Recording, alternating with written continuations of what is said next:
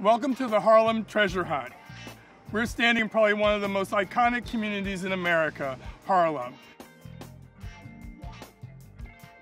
We're now at Frederick Douglass Circle, at the northwest corner of Central Park at 110th Street and Frederick Douglass Boulevard.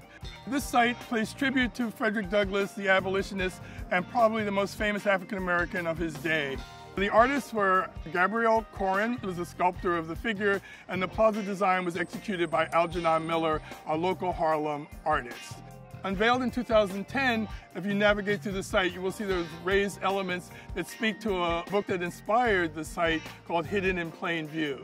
The book talks about how the quilt patterns might have been used as coded messages for Underground Railroad and Escape to the North.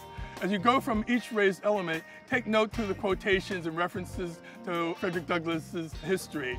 The log cabin, for example, talks about where he was born and the nature of being born a slave.